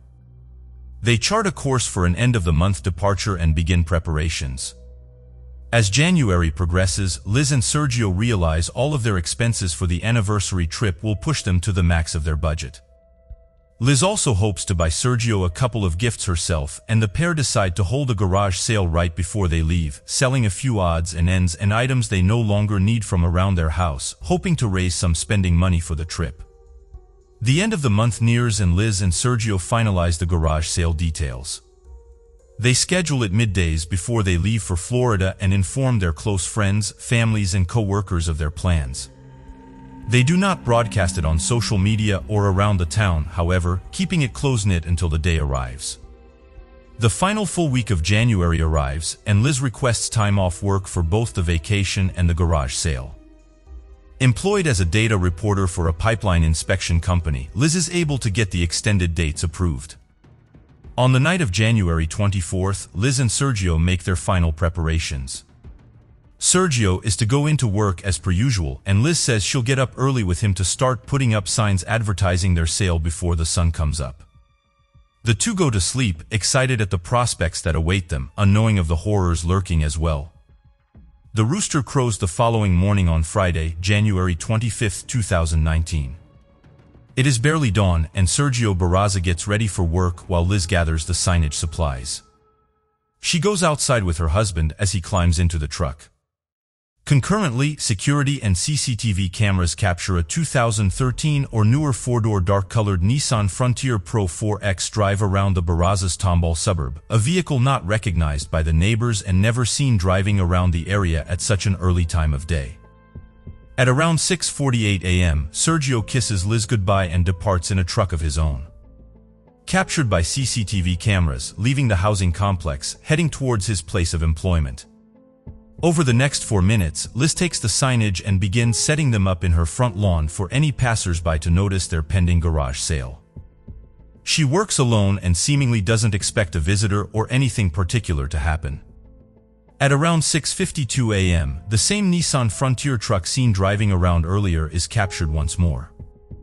On a security camera set up on the doorbell of a neighboring house in the Tomball suburb, facing the front yard of Liz Barraza's home, where she continues working outside. The dark-colored truck passes the house and parks in another home's driveway. From the driver's seat, a person with either long hair or a wig exits the vehicle and walks towards the spot where Liz places a sign. The pursuant, wearing what could either be a trench coat or a long robe, conceals something as they walk up to Liz. Liz looks up, startled, but doesn't run away. Only 8 seconds pass of what appears to be a quiet conversation before the figure in the long garment pulls out a gun and shoots Liz 3 times at point-blank range. The killer then steps over Liz's body, seemingly checking for something before firing off one final point-blank shot. As the clock ticks forward to 6:53 a.m., the shooter sprints from Liz's body back to their truck. They hop inside, back out of the driveway, and drive up and down the street once more, almost as if observing the crime scene before peeling out from the neighborhood, away from the cameras, and forever into anonymity. At the same time, a male subject who heard the gunfire and saw the truck escape runs outside and calls 911 to report both the shooting and ask for an emergency medical response. Meanwhile, another neighbor who comes outside in response to the commotion quickly understands what has happened and personally calls Sergio to inform him Liz has been shot. Not even 10 minutes go by and Sergio returns to the neighborhood to tend to his critically injured wife. Medical and emergency response personnel join him and Liz is rushed to the hospital. Meanwhile, police begin interviewing neighbors to try and find out exactly what transpired. Liz makes it to the hospital, still breathing with a heartbeat. However, after surviving through the night, the following day on Saturday, January 26th, she succumbs to the gunshot wounds and passes away. Soon after, on the investigation side of the ordeal, authorities are quick to label the death a murder, as the crime scene suggests an execution-like shooting combined with the eyewitness testimony of the male subject who saw the killer flee. Within a matter of weeks, police canvass the Tumble suburbs for any and all security footage that may give them a better glimpse of what happened on January 25th at 6:52 a.m. One of the Barrazas' neighbors then gives law enforcement a copy of their doorbell cam tape from that morning, the now infamous recording of Liz's final moments. In the coming days, detectives study the security footage and release it to media outlets, hoping someone will come forward to identify either the truck or the shooter. Tips pour in, but nothing substantial rises to the forefront of the case, a case growing colder by the minute. It wouldn't be for another year until the Barraza family finally receives a major update in the investigation. During a one-year memorial held by family members, community members, and members of the 501st Legion in honor of Liz's life at the tail end of January 2020, reporters hear from a lead detective on the case that police have obtained a warrant that could lead them directly to the party responsible. There are no other details given, and the exact type of warrant is not revealed, whether it be an arrest warrant or an evidentiary warrant. Again, however, the lead stopped there without any major announcement until June 30th of 2020. A breaking news bulletin reveals that police unveiled an additional nugget of information stemming from the CCTV footage capturing Liz's murder. Authorities announced after analyzing discernible audio from the recording, it can be said confidently that as the suspect approached Liz at 6:52 a.m., Liz could be heard saying, "Good morning" in response. It is not a major clue, but it does make detectives wonder if Liz didn't actually know the suspect as opposed to earlier theories. Sadly, that news alert on June 30th is the last piece of evidence the public has received in Liz Barraza's case. As of today, Liz's brutal murder remains unsolved. The investigation did undergo a change in top leadership, so that must be considered as to why there are apparently no sizable leads despite almost 2 years of sleuthing, as well as the global pandemic slowing down the world in general beginning in March of 2020. All that being said, police maintain that this case is still very much solvable and will continue to pursue any and all leads provided by the public or otherwise. Without a doubt, the biggest and really the only case point in the Barraza investigation is the CCTV security footage procured from around the crime scene by police in the direct aftermath of January 25th senseless murder. The video shows the murder take place, albeit from a distant and grainy point of view. However, it also shows the suspect flee and, most importantly, the side profile of the Nissan Frontier Pro 4X driven by the shooter. Before I play the video in its entirety, as first released by authorities, I want to be upfront about the disturbing nature of the footage. The shooting depicted is real. And if you understandably wish to avoid seeing any sort of extreme violence, it would be best to fast forward or turn away for the next few minutes. I want to give you fair warning. So please be advised, what you're about to witness may be hard to watch. What you have just seen is the murder of Liz Barraza. As you saw, a figure with long hair, a long coat or robe, and what could be boots, parks across the street from the Barraza residence, walks over to the front yard where Liz works on the garage sale sign, confronts her with 8 seconds of unknown dialogue, then shoots her 4 times at point-blank range before standing over her body and running off. The most contested part of the video is whether or not the shooter is a woman, as it might seem at first glance, or a man dressed to appear as a woman. It truly is hard to tell. Some point to the end of the video where the killer runs away, stating that the gait is most often attributed to the form of a female run. However, it is also widely believed that the killer was wearing boots as a part of their peculiar getup, and that may have changed the appearance of their movement. Nevertheless, we don't share this video to determine whether or not the killer was male or female or disguised or in plain clothes. It's meant to spread awareness and hopefully catch the eye of someone who hasn't seen it before, recognizing something that could be game-changing, a vital clue. If anything in this video rings a bell, even the slightest memory in the back of your mind, whether it be the identity of the shooter or the origin of the Nissan Frontier truck, contact Crime Stoppers at 713-222 tips. Let us now turn to the most prominent theories that attempt to explain the unsolved murder of Liz Barraza. Because of how recent the Liz Barraza murder case is, the theories surrounding it are few and far between. Both its recency and a withholding of most case details by law enforcement are to blame for this. But that isn't necessarily a bad thing. Police usually keep important clues and even pieces of evidence that don't seem relevant close to their chest in order to avoid tipping off the real suspects of their findings or threatening their chances of making an arrest. It's why studying cold cases within their first few years of investigation are so tricky. There simply isn't enough yarn to thread together a solid board of theories, at least not yet. However, there are still some ideas. One of the very early hypotheses speculated by case followers was that either Sergio or Liz was involved in a secret love triangle and the shooter from the video is an enraged lover or person who was intimately involved with one of the members of the couple. However, we don't believe this is the case. Personal and melodramatic gossip often circulates after a murder. And it can be harmful to the Barraza family and disrespectful to the memory of Liz herself if presented without any real evidence. In fact, there is a very simple and straightforward observation regarding this theory that helps delegitimize it from rampant belief. If there was indeed a love triangle and a secret partner involved, there would be a paper trail or at least a digital one. There would be emails or texts or some sort of communication remaining on a phone or a computer. A forgotten voicemail or letter or something left over to make a connection. The absence of any evidence of this nature speaks for itself.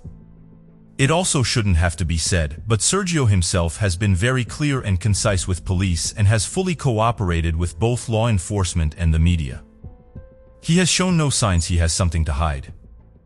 And until police uncover something to the contrary, we must focus on other possibilities than those that likely end up in a tabloid magazine. Of course, the shooter could be connected via a close relationship to either Liz or her husband, but to immediately point fingers towards a scandalous extramarital affair would be jumping the gun. Another commonly held belief about who the killer could be is that they met Liz somewhere at a comic book convention or similar cosplaying event and for whatever reason, fixated on her with the intent to murder. But why or how could this happen? One explanation is the passion behind fan-based activities such as Comic-Cons and other global events is normally brought to the absolute extreme.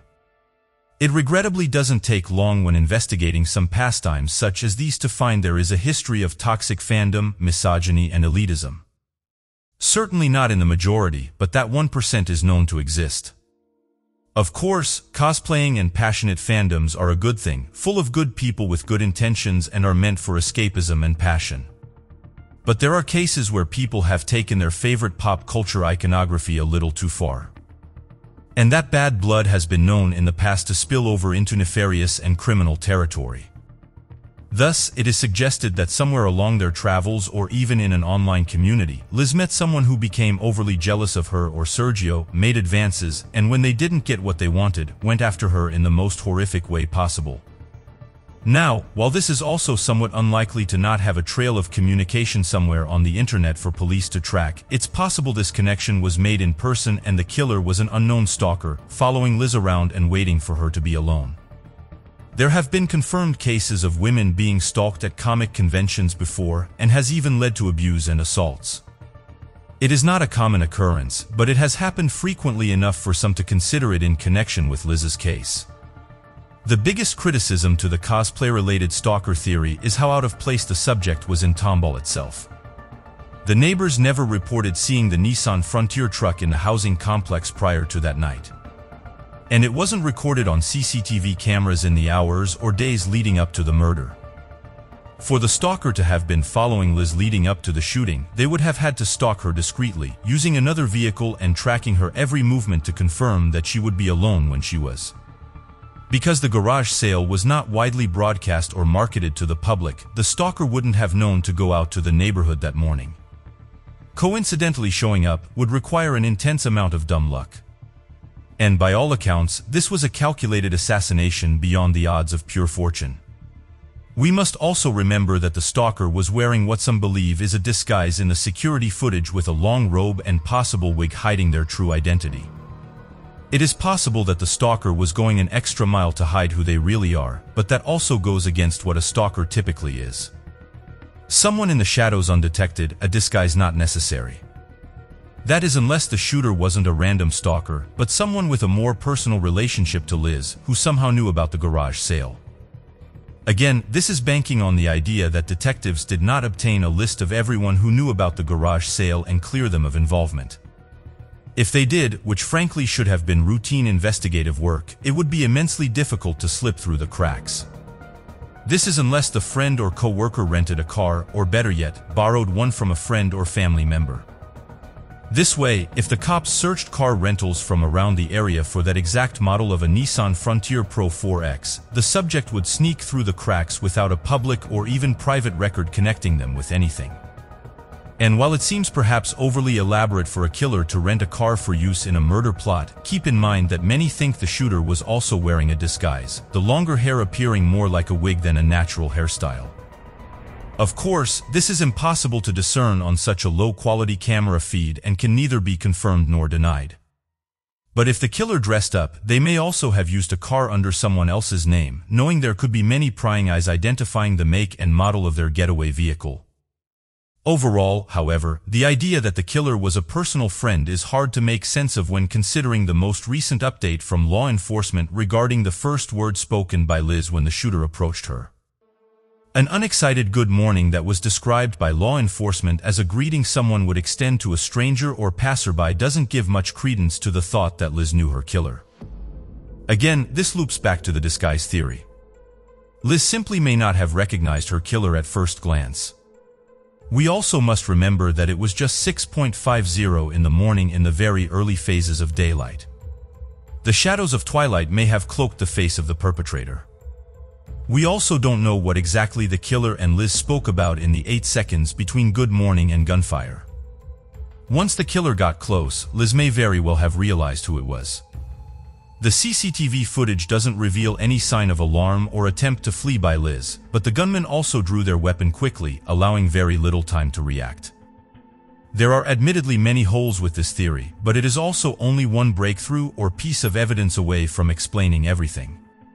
Sadly, for now, it is too vague to be counted on. The final theory most discussed by sleuths so far is that the shooter is a contract killer. Someone who was hired by an associate or even a stalker of Liz's to kill her that fateful morning.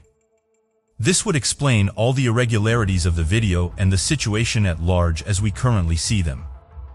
A contract killer who has no connection to the Barraza household wouldn't be identified by Liz herself.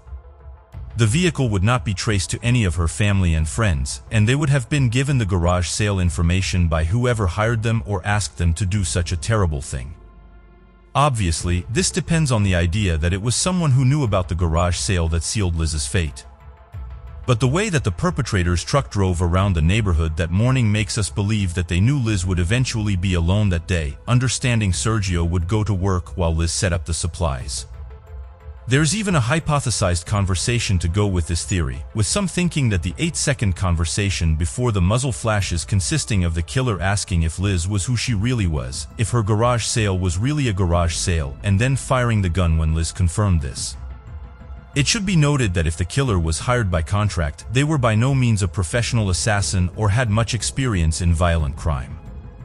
Someone who murders with intent per contract surely wouldn't have been so obvious, would have used silencing techniques for maximum stealth, and most certainly wouldn't have done it wearing a pair of boots and a long flowing robe. There are, of course, thousands of characters around the country that might fit that bill, but a hired gunman likely isn't one of them. Is this by design, another way to camouflage intent with ridiculousness? It can't be ruled out, but at this point, everything is still in play. Tammy Alexander was born on November 2, 1963 in Atlanta, Georgia to parents Joe Alexander and Barbara Jenkins. From birth through childhood, Tammy lived through incredibly turbulent and terrifying times.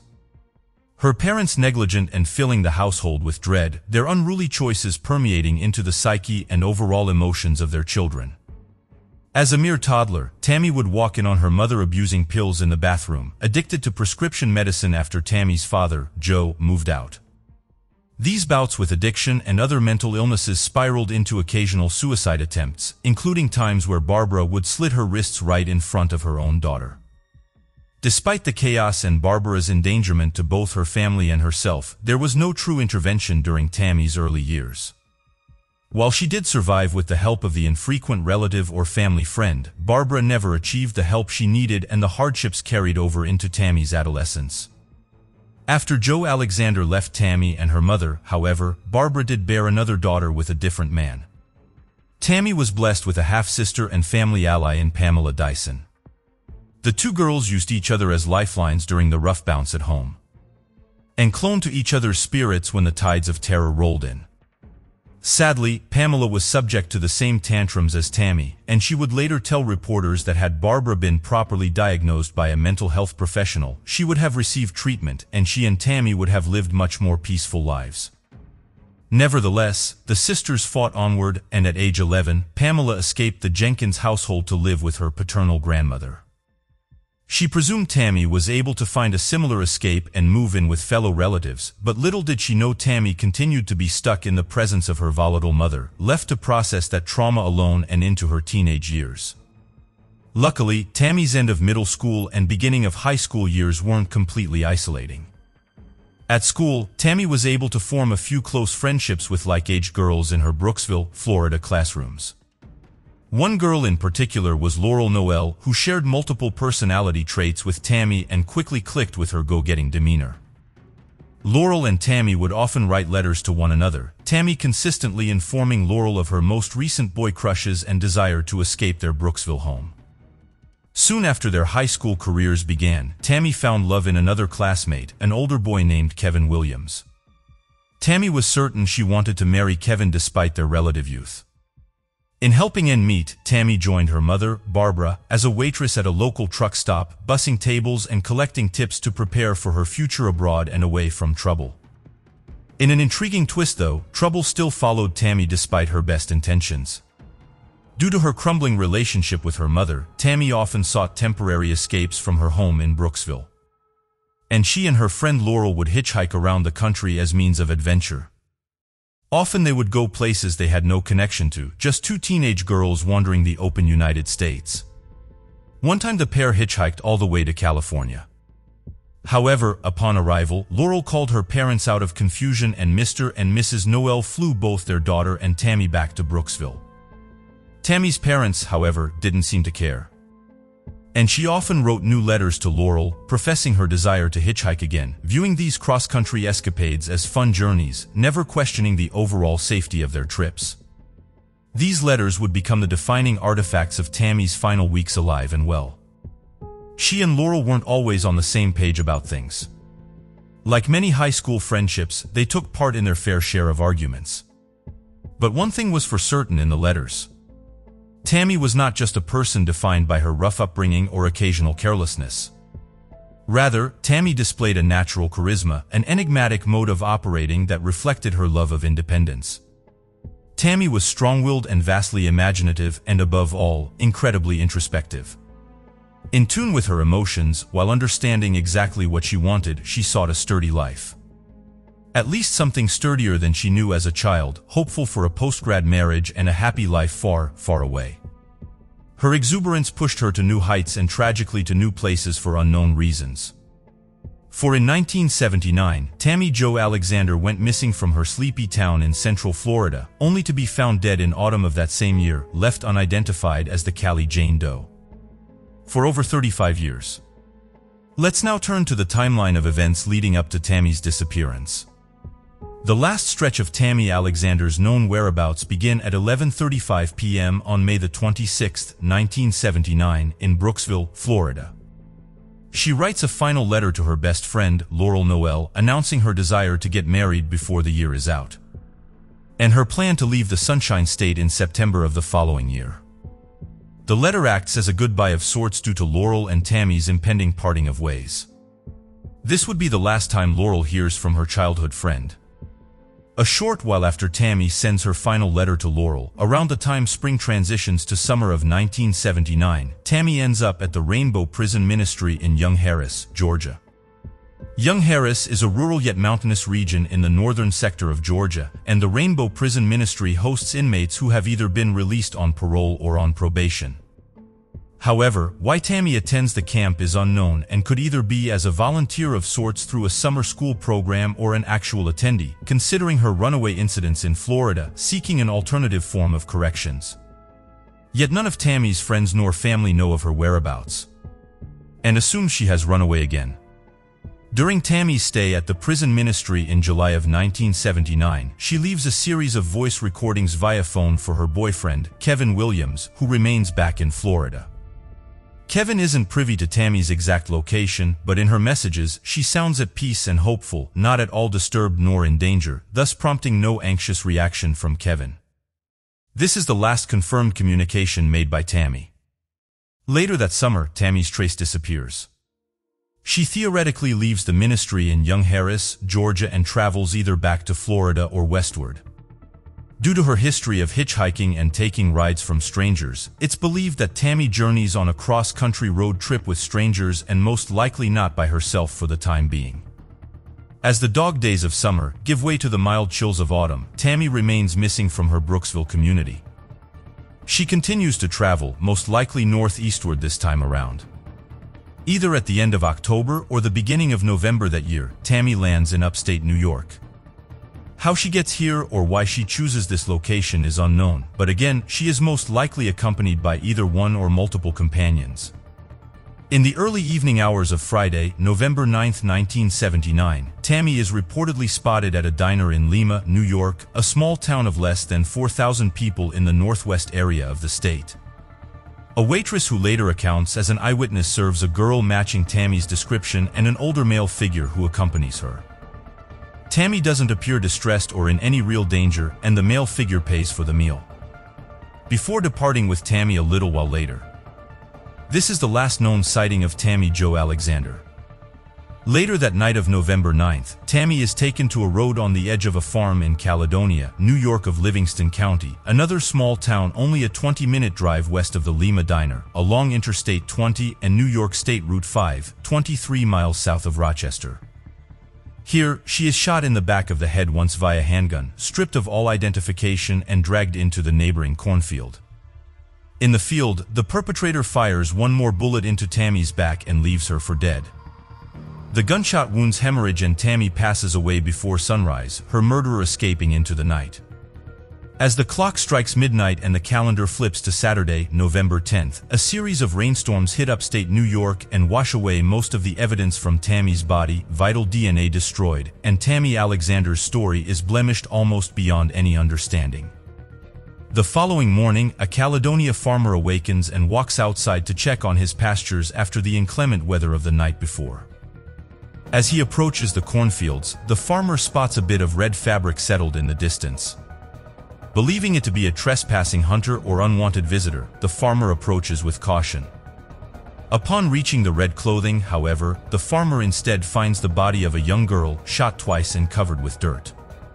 He quickly returns to his farmhouse and alerts the police. Not long afterwards, authorities show up at the scene and begin collecting evidence. They find a small pool of blood on the edge of the cornfield where the girl was shot, along with the trail leading from the blood to the body. The body itself shows no signs of sexual assault and was fully closed. However, her pant pockets had been turned inside out as if ransacked prior to abandonment. At the coroner's office later in November, the medical examiner notices that the gunshot wounds indicate that the girl had not flinched or moved as she was shot, a peculiar yet common phenomenon in murder cases. The coroner is unable to find anything else peculiar though, and rules the death as a homicide while the police continue searching for the girl's identity. As November 1979 comes to a close, law enforcement announced the female corpse as the Caledonia Jane Doe, failing to find her family, origin points, or even name. She is initially described as a young girl between the ages of 13 and 19. Standing is around 5 foot 3 inches and weighing around 120 pounds, with brown eyes, wavy brown hair at shoulder length that had been dyed 4 months prior to death, and coral-colored nail polish painted on her toenails. She displays no signs of dental work. Her blood type comes back as a negative and her stomach contains sweet corn, potatoes, and canned ham. The analysis of the composition and mineral content in her teeth reveal a North American drinking water pattern. Despite these revelations and biological clues, police are unable to identify the Cali Jane Doe as 1979 comes to a close. About a year later, on October 20, 1980, authorities release a sketch of the Cali Jane Doe, asking for anyone who recognizes the girl to come forward with information.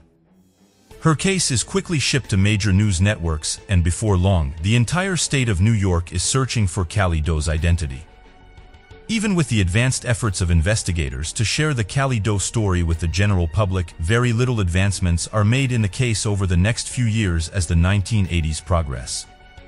A few tips here and there make their way to the proper channels, but none turn out to be of any use. The first major bend in the case arrives in 1984, when the notorious serial killer Henry Lee Lucas, murderer of 11 women and friend of fellow murderer Otis Toole, confesses to Texas State Rangers while in prison that he had killed the unidentified girl known as Caledonia Jane Doe back in 1979 without ever giving away her true identity. Rangers relay this information to fellow New York State detectives. However, even through joint investigations, each branch is unable to find sufficient evidence in this claim. Lucas's involvement is then all but ruled out in 1985, when it's discovered that he had falsely confessed to over 100 murders in which he had zero connection. It is widely believed that the Caledonia confession is one of these 100-plus bogus claims. As the 1980s come to a close, police interview their fair share of other serial killers and small criminals with potential links to Caledonia. However, none prove fruitful and the case remains as cold as it was that November morning of 1979. In 1989, newly elected Sheriff of Livingston County, New York, John York, promises the public that the Cali Doe investigation will remain active as long as he remains sheriff. York was deputy sheriff and one of the first responding officers at the scene of the crime and acts as the strongest voice for the still unidentified teenage girl well into the new millennia. Over 15 years pass until the next major development in 2005, when forensic scientists perform a successful DNA extraction from Cali Doe's remains due to improved technology. This allows for the possibility that her identity will be found someday through another DNA sample match. Another break in the case helps authorities inch closer to solving Cali Doe's mystery 1 year later in 2006, when an analysis of her teeth display an isotopic oxygen ratio, hinting she may have been from the south or southwestern regions of the United States. These tests are paired with a paleological analysis done on the Cali Doe's clothing, in which pollen pulled from her body can be traced back to trees grown in California, Arizona, and other southwestern regions in the United States, leading investigators to recognize that their Cali Doe was not a Caledonia native. A few years later in 2010, web sleuths moderator and California artist Carl Koppelman catches wind of the ongoing Cali Do cold case and opts to perform a facial reconstruction of the girl's profile in hopes that a newly drawn image will aid both investigators and the general public in identifying the body. The facial reconstruction is uploaded to the National Missing and Unidentified Person System, also known as the NAMUS database, but no new information is discovered. Coincidentally, around the same time in 2010, Laurel Noel, Tammy Alexander's best friend from Brooksville, starts searching for her old high school classmate via social media, but cannot find Tammy or her name on any internet platform. As the next few years trickle by, Laurel doesn't give up her efforts. She eventually reaches out to Pamela Dyson, Tammy's half-sister, who now resides in Panama City, Florida. Pamela tells Laurel that she moved away from Tammy and their mother, Barbara, when she was only 11 to live with other relatives and figures Tammy did the same not long afterwards. However, both women also discuss Tammy's inclinations to run away from home and wonder if she simply left Brookville to start her own life, free from her haunted history in Central Florida. When Laurel informs Pamela of her own research and the lack of Tammy's presence on the internet, Pamela digs deeper into the connections with the surviving members of the Alexander family and learns that Tammy hasn't been heard from since her initial disappearance in 1979.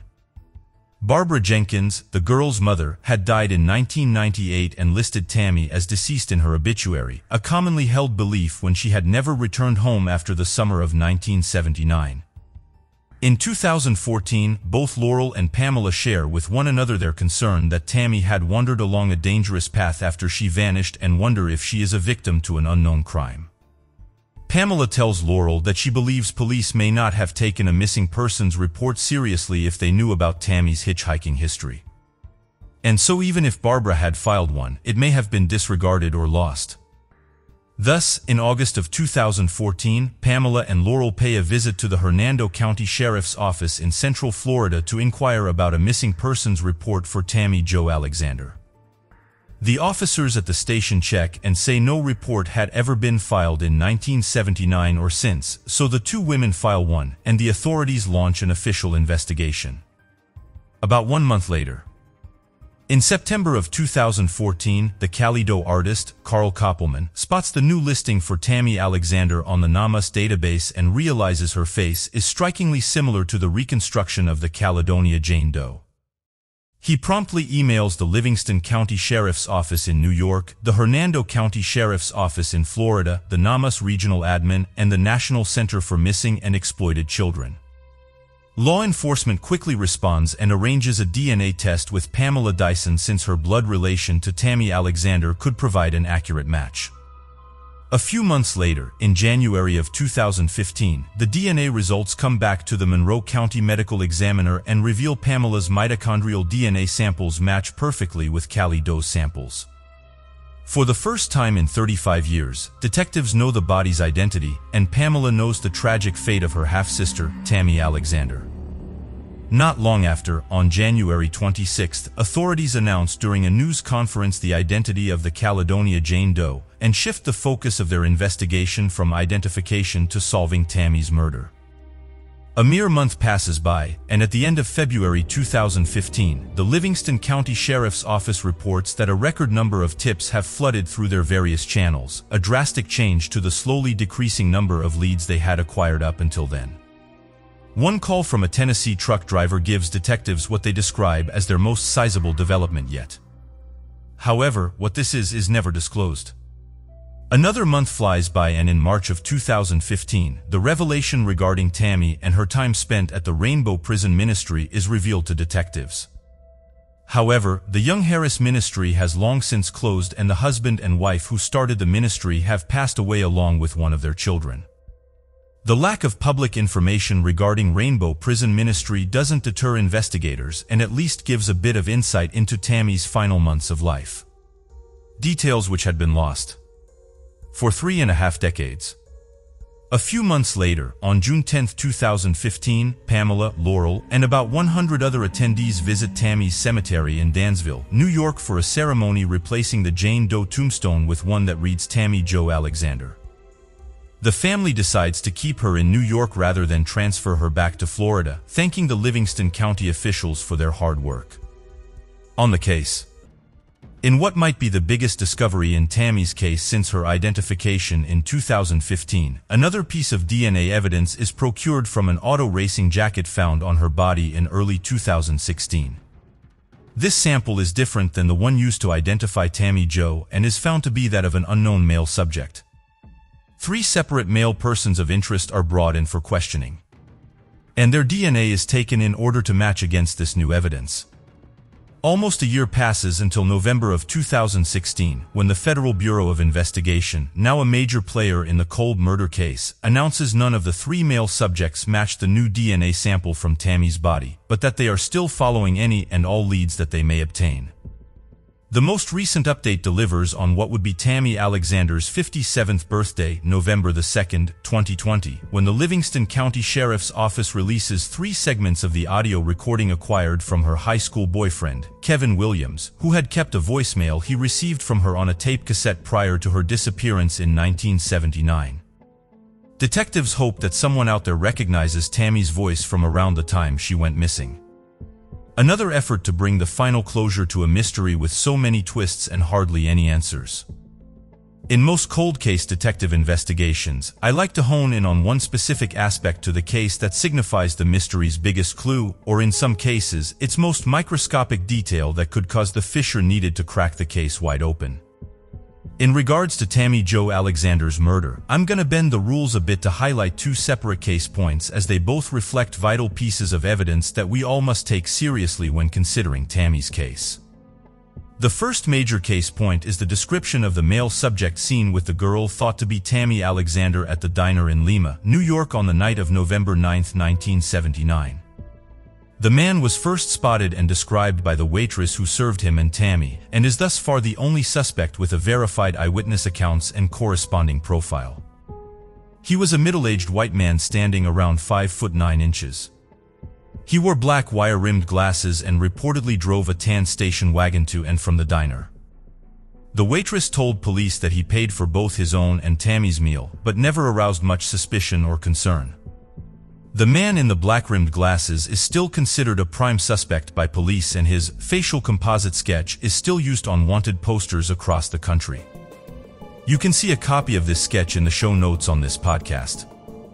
If the man in this drawing is familiar to you, if you recognize his face from the Livingston County, New York area, or any area in general dating back to the late 1970s, please call the Livingston County Sheriff's Office at 1-844-527-6847. The second major case point is the recordings released by police revealing Tammy Alexander's voicemails left to her former boyfriend in 1979.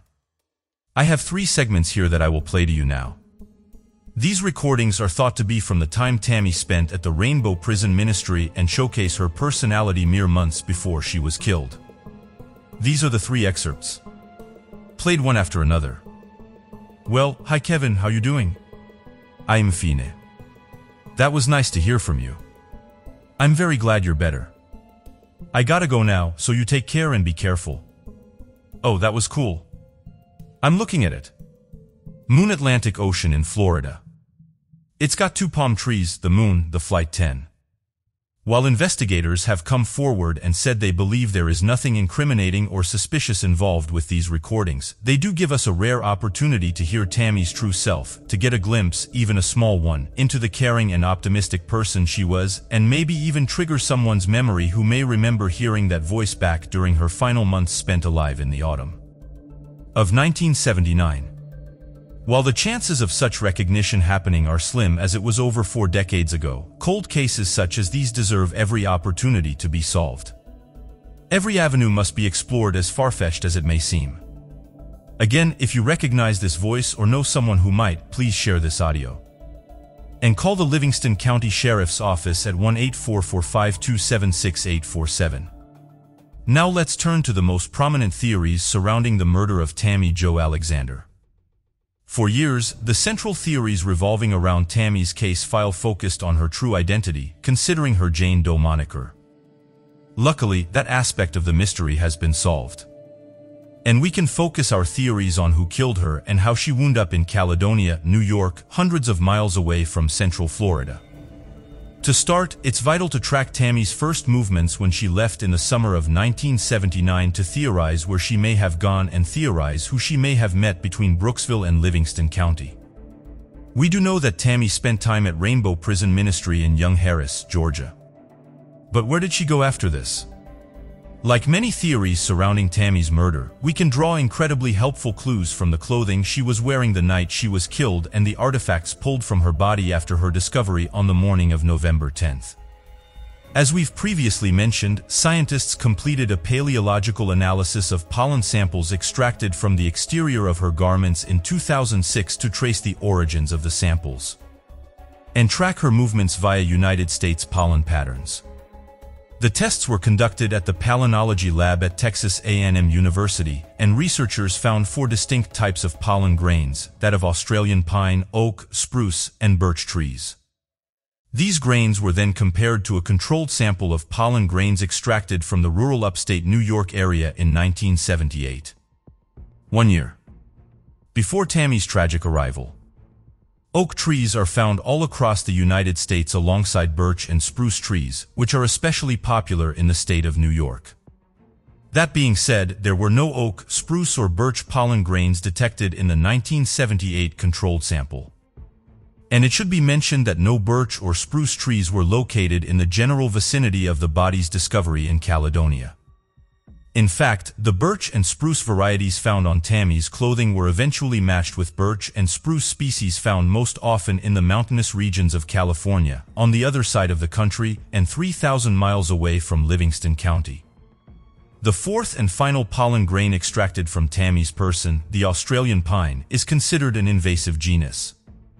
Grown sporadically across the United States and in surrounding countries, but in finite quantities.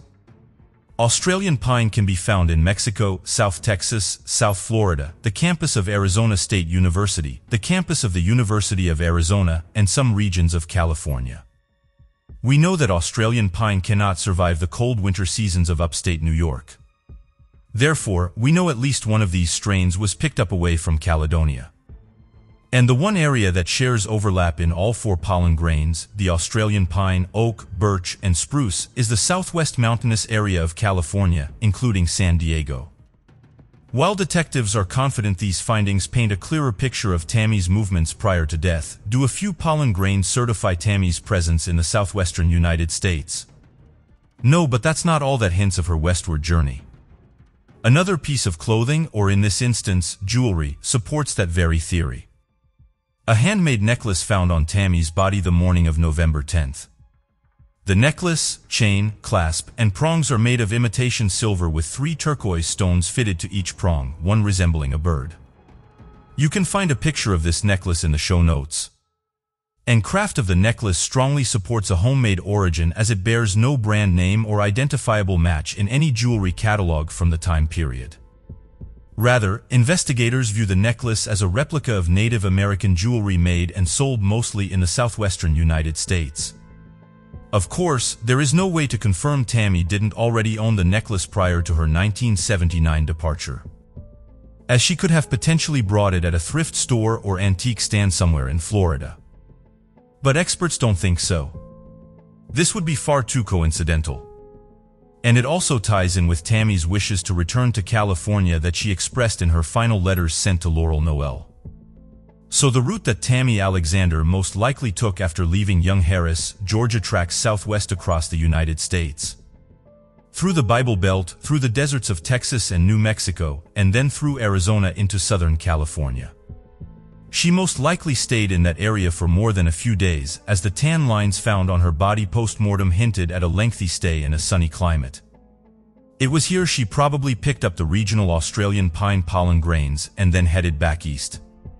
Detectives believe Tammy then tracked through the Sierra Nevada mountain range, picking up the exclusive birch and spruce species of pollen before heading through Nevada and most likely hitchhiking eastward towards New York State. In terms of the remainder of Tammy's belongings, police also recovered 2 metal keychain pendants, which were traced to vending machines set along the New York State Thruway. a series of controlled access highways that cross a mere 4.5 miles north of Caledonia. The pendants were a lock and key style of paired chains, and the locket included the inscription, "He who holds the key can open my heart." Unfortunately, the key portion was also included on Tammy's body, meaning the perpetrator never took one half of the pendant. This clue doesn't reveal too much, except that Tammy most likely came into New York heading east on Interstate 90. Aside from jewelry, detectives took a deeper dive into the rest of Tammy's outfit to see if they could match anything else to an ulterior source. Most of what was left behind seemed to make sense, belonging to a 16-year-old independent teenage girl. The tan corduroy pants, colored, pleated cotton polyester shirt, blue knee-high socks and brown ripple sole shoes all fit Tammy's demographic. However, there was one piece of clothing that did not fit a girl of her age's profile and was thought to belong to another male. A red nylon-lined windbreaker with black stripes along the sleeves with a collar label reading Auto Sports Products Incorporated. This is the garment that included a new DNA sample belonging to an unidentified man, and was tested against 3 other male subjects' DNA in 2015. That DNA has still yet to be matched, but it is widely agreed upon Tammy picked up the red windbreaker on her ventures out west, either on the way there or on the way to New York. Now, this isn't proven to have belonged to the killer himself, since the killer went through the trouble of removing Tammy's other identifiable belongings. But there is a good chance whoever it does belong to knows more about Tammy than anyone else at this point in time. One specific theory attached to the red windbreaker does include a possible known killer, Christopher Wilder. Wilder, also known as the Beauty Queen Killer, was an Australian who immigrated to the United States in 1969. He raped 12 women and killed 8 on a cross-country crime spree in a 6-week period in early 1984. He is also thought to be the culprit of 2 statutory rape cases in Florida in 1983, as well as countless unsolved murders, both back home in Australia and in the United States. Wilder's MO was to persuade young women to get into his truck after offering them a modeling contract, using his background in photography as a means to appear legitimate. The crimes that have been confirmed to have been Wilder's took place all over the country, including Florida, Georgia, Kansas, Texas, Utah, Arizona, and California. But one in particular really stands out. In April of 1984, Wilder abducted a 16-year-old girl named Tina Marie Rizzico and forced her to road trip with him across the country while helping him abduct other unsuspecting female victims. They eventually reached New York, where Wilder again abducted a woman by the name of Beth Dodge before killing her and dumping her in a gravel pit. He then bought a plane ticket for Tina Marie back to Los Angeles before heading back out on the road to commit further crimes. One of the elements that makes Wilder such a fitting suspect in relation to Tammy Alexander's murder is the way he traveled while committing crimes and the places he was known to frequent. Tammy was killed 5 years before Wilder's 6-week homicidal spree, but it is possible he was in the United States during that time period, driving across the country, scouting out locations and understanding the general routes between state lines. It is entirely feasible Wilder ran into Tammy during her own adventures out west, and pulled the same sickening stunt he would on Tina Marie Rizzico half a decade later. But that is not where the suspicions end. Wilder was also a prevalent race car fanatic, even dabbling in stunt driving and other high-speed endeavors himself. In fact, he owned a fair share of merchandise that was manufactured by the same company labeled on Tammy's red windbreaker, Auto Sports Productions Incorporated, leading investigators to wonder if that jacket Tammy had belonged to Wilder. In addition, Wilder was also known to have used a Colt Python .357 Magnum revolver, a gun that can be used to fire .38 caliber bullets, the type of slug found at Tammy's crime scene. Sadly, the ballistics of Wilder's gun were never tested alongside the bullet found at the cornfield in Caledonia, and Wilder was killed in a standoff with police in Colebrook, New Hampshire, before any interview could ever take place regarding Tammy. It should be noted that Wilder's involvement in Tammy's case was theorized early on in the investigation and prior to the male DNA sample's discovery in 2015. Now it is safe to assume that Wilder's DNA has since been tested against the windbreaker's evidence and rendered not a match. However, until there is an official statement made by the assigned detectives, Christopher Wilder is still a solid suspect in the case. Beyond a few other lower-tier criminals, investigators have already ruled out using DNA evidence. There just aren't many names tied to Tammy Alexander's murder. One could conceivably still chart Henry Lee Lucas as a possible culprit using his MO and testimony. But remember that officials have his DNA on file as well and have most certainly tested it against the mystery male subject's DNA. Of course, there is also the family left to consider. Anytime a person goes missing, especially an underage teenage girl, the focus always passes over the family. There are those that wonder if Tammy's listing as deceased on her mother Barbara Jenkins' obituary in 1998 wasn't just an assumption, but rather admissible of the fact that her family knew she was dead. As previously mentioned, Barbara had various untreated mental disorders, and working at a truck stop with Tammy would have meant frequent encounters with nefarious characters. It's possible Barbara or one of her boyfriends knew about, or worse, was complicit in Tammy's death and then covered it up using her runaway status against her. It should also be noted that no missing persons report was ever filed, a mistake that could be rendered purposeful. Some theorists also refrain from absolving Kevin Williams, Tammy's high school boyfriend, of any guilt. Kevin was reportedly the last person to hear Tammy alive. And some suggest that if he caught Tammy running away with another guy on one of her hitchhiking escapades, he may have taken things a step too far. However, both we and the authorities do not believe Tammy's family or boyfriend are in any way involved with her disappearance and death. Tammy was rarely home as a teenager, and the fact that her mother and other family members figured she simply ran away in 1979 does make sense when factoring in her known behavior. Kevin Williams has been nothing but helpful throughout the investigation and was only a boy at the time. These theories also do not explain how Tammy had pollen grains from terrain on the opposite side of the country and ended up thousands of miles away from Brooksville, Florida at the time of her murder.